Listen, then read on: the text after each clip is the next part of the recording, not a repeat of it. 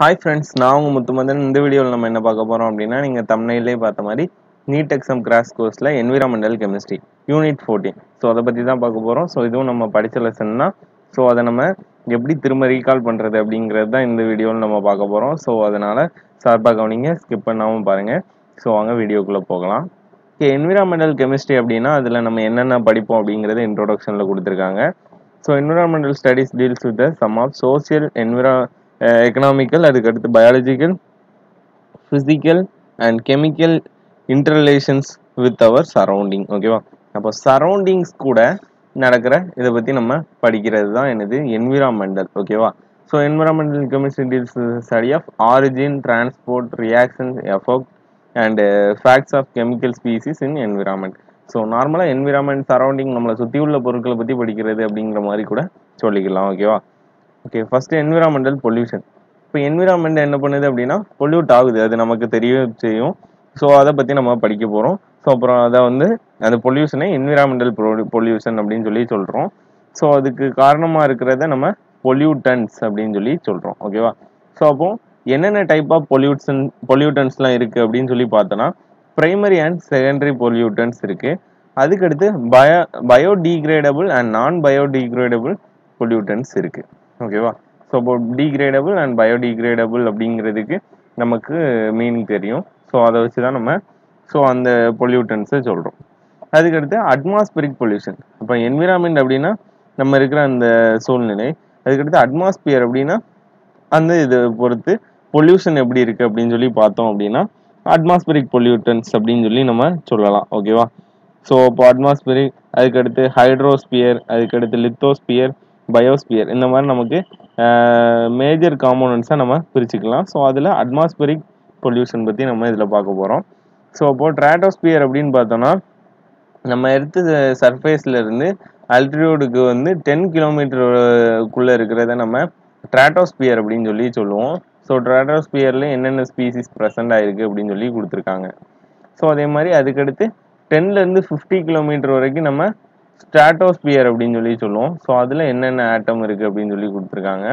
அதுக்கடுத்து 50லேருந்து 85 வரைக்கும் மீசோஸ்பியர்னு சொல்லி சொல்லுவோம். ஸோ அதில் என்னென்ன ஆட்டம்.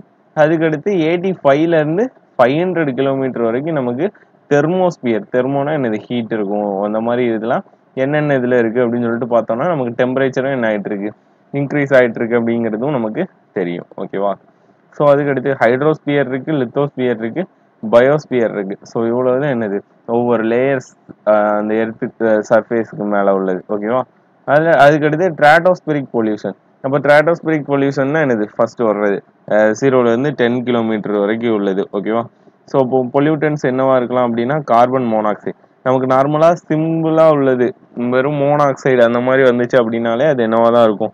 ஒரு டாக்ஸிக்காக தான் இருக்கும். ஓகேவா? அதுக்கடுத்து ஆக்சைட்ஸ் ஆஃப் நைட்ரஜன். ஓகேவா? NO2 இதுவும் என்னது தான்? நமக்கு பொல்யூட்டன்ஸ் தான். ஓகேவா? அதுக்கடுத்து SOXன்னு சொல்லி கொடுத்துருக்காங்க, ஆக்சைட்ஸ் ஆஃப் சல்ஃபர். இது சல்ஃபர் டை ஆக்சைடும் நமக்கு தெரியும், அது டாக்ஸிக் தான். அதுக்கடுத்து ஹைட்ரோ கார்பன்லேயும் நமக்கு மோனோ அப்படின்னு வர்றது ரொம்ப ஹார்ம்ஃபுல். ஸோ அதனால தான் நம்ம என்ன சொல்லுவோம், மீத்தேன் கேஸ்லாம் எடுக்கக்கூடாது அப்படின்னு சொல்லி சொல்லுவோம். அதுக்கடுத்து global warming and green house effect. அப்போ global warming and green house effect அப்படிங்கிறது என்னது? One of the environmental studies தான்.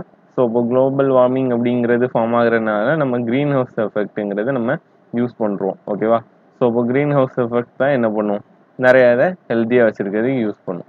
ஸோ அதுக்கடுத்து ஆசிட் ரெயின். அப்போ ஆசிட் ரெயின் அப்படின்னா நார்மலாக உள்ள ரெயினில் பிஹெச்சோட லெவல் கம்மியாக இருந்தது அப்படின்னா, கிட்டத்தட்ட 5.6ஓட கம்மியாக இருந்தது அப்படின்னா அதை நம்ம அசிடிக் அப்படின்னு சொல்லி சொல்லுவோம்.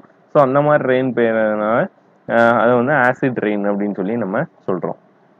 ஓகே, அதுக்கடுத்து பர்டிகுலேட் பொல்யூட்டன்ட்.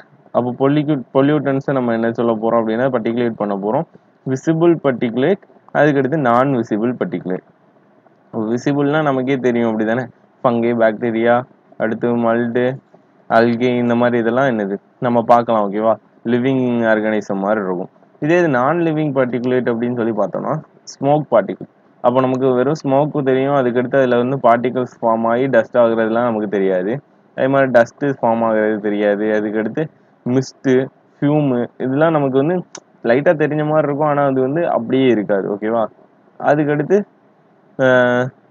ஸ்மோக் அது என்ன கொடுத்துருக்காங்க அப்படின்னு பார்த்தோம்னா, ஸ்மோக்கையும் ஃபாகையும் சேர்க்கச்சில ஸ்மாக் அப்படிங்கிறது ஃபார்ம் ஆகுது. ஓகேவா?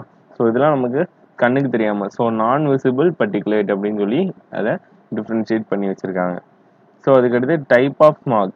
ஸோ கிளாசிக்கல் ஸ்மாக்னு இருக்குது, ஃபோட்டோகெமிக்கல் ஸ்மாக் இருக்குது. அப்போது கிளாசிக்கல் அப்படின்னு சொல்லி பார்த்தோன்னா Akkaran cool and humid climate. அப்போ நார்மலாக இது கிடைக்கிறது. இது ஃபோட்டோகெமிக்கல் அப்படின்னு சொல்லி பார்த்தோம் அப்படின்னா warm, try and Sunny climate, அதாவது ஒரு லைட் இருக்கிற மாதிரி இருக்கிற இடத்துல கிடைக்கிறது. ஸோ இது எல்லாமே பார்த்தோம் அப்படின்னா கிட்டத்தட்ட லைட்டோட ரியாக்ஷனில் ஆகும். இது எல்லாமே நார்மலாக ரியாக்ஷனில் இன்வால்வ் ஆகும். ஸோ அதுக்கடுத்து ஃபார்மேஷன் ஆஃப் ஃபோட்டோகெமிக்கல் ஸ்மாக். அப்போ ஃபோட்டோகெமிக்கல் ஸ்மாக்ங்கிறது எப்படி ஃபார்ம் ஆகுது அப்படின்னு சொல்லி பார்த்தோம்னா இந்த மாதிரி நைட்ரஸ் ஆக்சைடாக இருக்கிறது. ஓகேவா? ஸோ நைட்ரஸ் ஆக்சைடாக இருக்கிறதுலேருந்து நம்ம என்ன பண்ணுறோம் அப்படின்னா ஆக்சிடைஸ் ஆகி நமக்கு இந்த மாதிரி ஃபோட்டோ ரியாக்ஷன் மாதிரி நடக்கும். ஹச்னியூ அப்படிங்கிறது என்னது? ஒரு லைட்டோட ரியாக்ஷன் நடக்குது அப்படின்னு அர்த்தம். ஸோ அதுக்கடுத்து effect of photochemical smack. So அந்த ஃபோட்டோகெமிக்கல் ஸ்மாக் நடக்கிறதுனால எஃபெக்ட் என்ன இருக்கும்? அதுக்கடுத்து கண்ட்ரோல் ஆஃப் ஃபோட்டோகெமிக்கல் ஸ்மாக். அப்போது அது எப்படி நம்ம கண்ட்ரோல் பண்ணலாம் அப்படின்னு சொல்லி பார்க்குறது கண்ட்ரோல் ஆஃப் ஃபோட்டோகெமிக்கல் ஸ்மாக். அதுக்கடுத்து ஸ்ட்ராட்டோஸ்பெரிக் பொல்யூஷன். அப்போ ஸ்ட்ராட்டோஸ்பெரிக் அப்படிங்கிறது ஸ்ட்ராட்டோஸ்பெரிக் அப்படிங்கிறதுக்கு அடுத்து உள்ள லேயர். ஓகேவா? ஸ்ட்ராட்டோஸ்பியருக்கு அடுத்து உள்ள லேயர் ஸ்ட்ராட்டோஸ்பியர். ஓகேவா? ஸோ அதில் ஆகிற பொல்யூஷனை நம்ம எப்படி பார்க்கலாம் அப்படின்னா ஸ்ட்ராட்டோஸ்பெரிக் பொல்யூஷன் பார்க்கலாம். So formation of break down of ozone.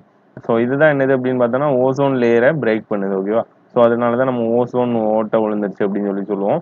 So இப்போ O2 அப்படிங்கிறது என்னது? ஆக்சிஜன்.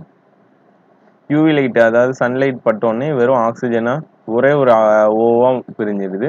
ஸோ அந்த ஓ பிரிஞ்சது வந்து என்ன பண்ணுது அப்படின்னா இன்னொரு ஆக்சிஜன் கூட சேர்ந்து என்னது? ஓசோனாக ஃபார்ம் பண்ணுது. ஸோ இப்போ ஆக்சிஜன் திரும்ப ஓவும் பிரியுது, திரும்ப அதனாலே அதே சன்லைட்னாலேயே நமக்கு ஓசோனாகவும் ஃபார்ம் ஆகுது.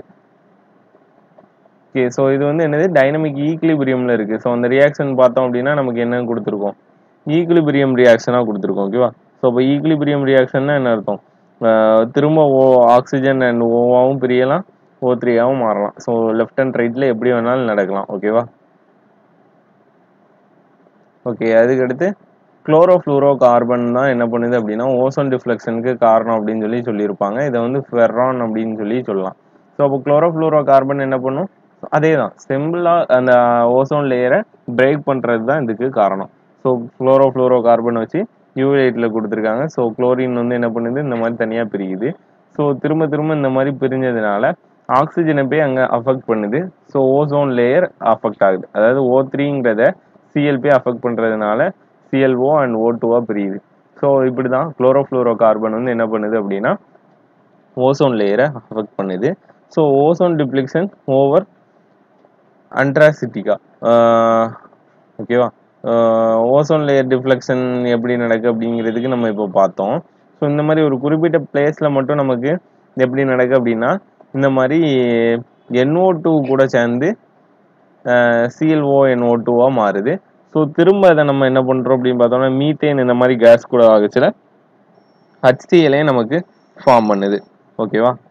அதுக்கடுத்து பார்த்தோம் அப்படின்னு பார்த்தோம்னா போலார் ஸ்ட்ராட்டோஸ்பியர் கிளவுட். அப்போ போலார் அப்படின்னாலே நமக்கு என்ன அர்த்தம்?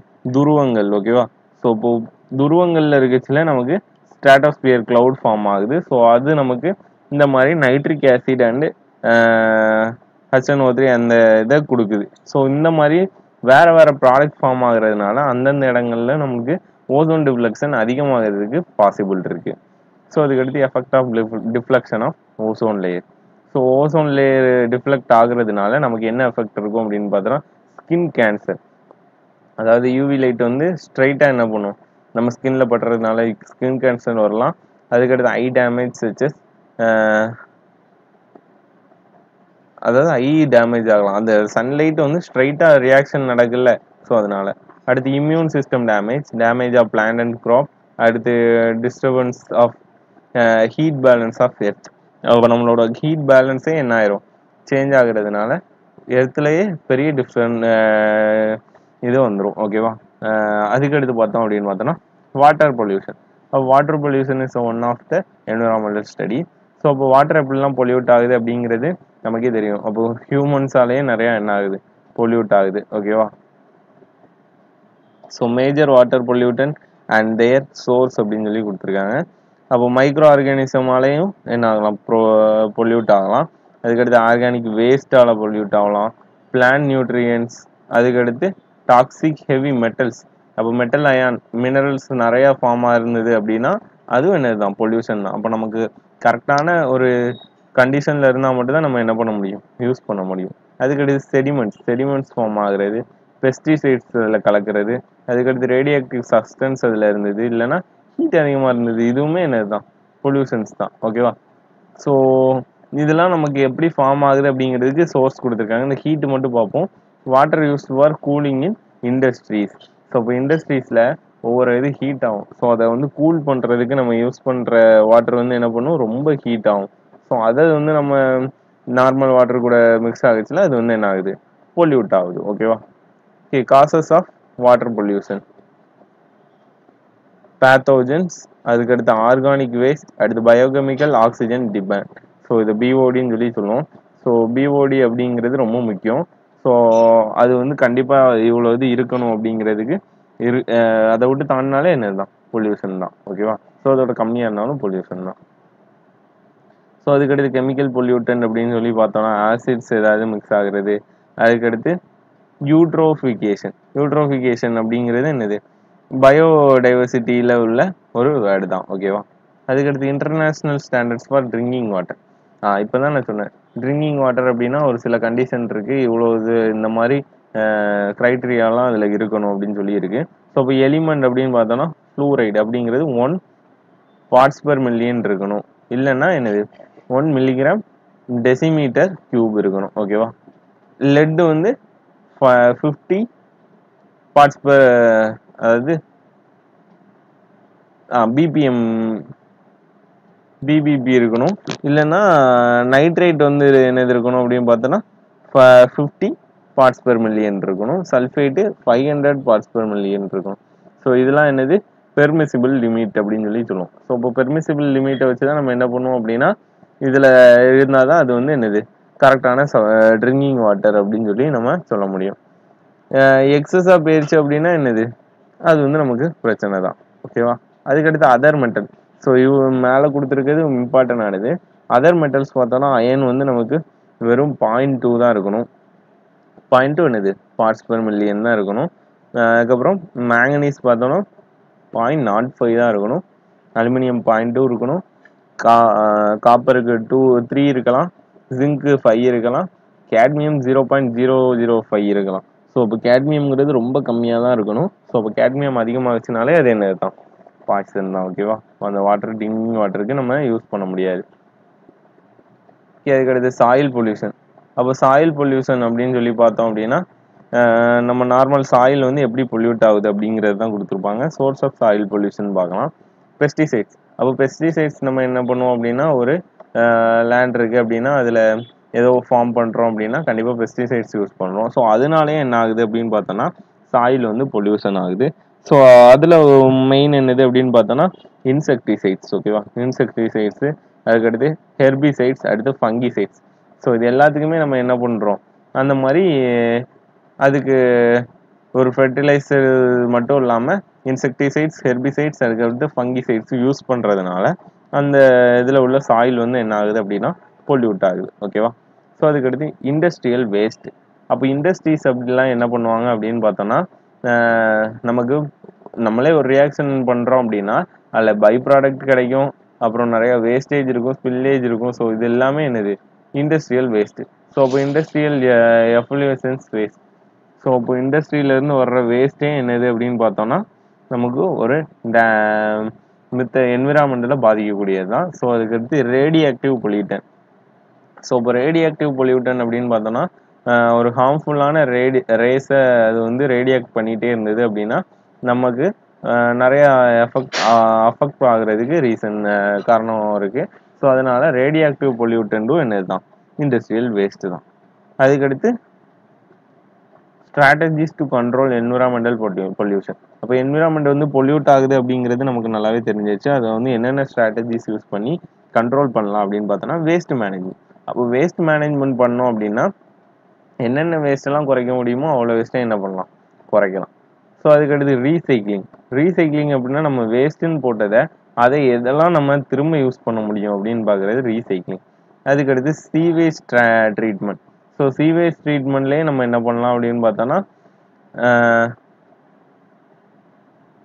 இன்சினரேஷன் அப்படின்னு சொல்லி கொடுத்துருக்காங்களா. ஸோ இந்த டெக்னாலஜி வச்சு நம்ம ஏதாவது ஆர்கானிக் மெட்டீரியல் இந்த மாதிரி சப்ஸ்டன்ஸ்லாம் நம்ம வேஸ்ட்டை எடுத்து ட்ரீட்மெண்ட் பண்ணி நம்ம புதுசாக யூஸ் பண்ணணும் அப்படின்னா யூஸ் பண்ணிக்கலாம். ஓகேவா. அதுக்கடுத்து டைஜஷன். ஸோ டைஜஷன் அப்படிங்கிறது என்னதுதான், கிட்டத்தட்ட அதே மாதிரி தான். மைக்ரோ ஆர்கானிசம் எடுத்து அங்கே எப்படி ஆர்கானிக் மெட்டீரியல் இது இருக்கணுமோ இங்கே வந்து மைக்ரோ ஆர்கானிசம் வேஸ்ட் எடுத்து ஆப்சன்ஸ் ஆஃப் ஆக்சிஜனை நம்ம டிட்டர்மைன் பண்ணுறது அப்படின்னு சொல்லிக்கலாம். அதுக்கடுத்து டம்பிங் அப்படின்னா என்னது, வேற ஒன்றும் இல்லை, கொடுத்துருக்காங்களா. Dumping of sewage sludge into land is increased because it contains compounds of nitrogen and phosphorus which act as fertilizers for soil. So இப்போ ஃபெர்டிலைசர் அண்ட் ஃபார் சாயிலாக நம்ம என்ன பண்ணுறோம் அப்படின்னா மாற்றுறது. ஸோ இதெல்லாம் என்னது அப்படின்னு பார்த்தோன்னா strategy to control environmental pollution. So இப்போ என்விரான்மெண்டலில் வந்து பொல்யூஷன் ஆகிறத கண்ட்ரோல் பண்ணுறது இப்படிலாம் பண்ணலாம் அப்படிங்கிறத மட்டும் தெரிஞ்சுக்கோங்க. ஸோ இதே மாதிரி நீங்கள் அடுத்தடுத்த லெசனோட வீடியோஸையும் பார்க்கணும் அப்படின்னு ஆசைப்பட்டீங்கன்னா ஸோ பிளேலிஸ்ட்டோட லிங்க் டிஸ்கிரிப்ஷனில் கொடுக்குறேன்.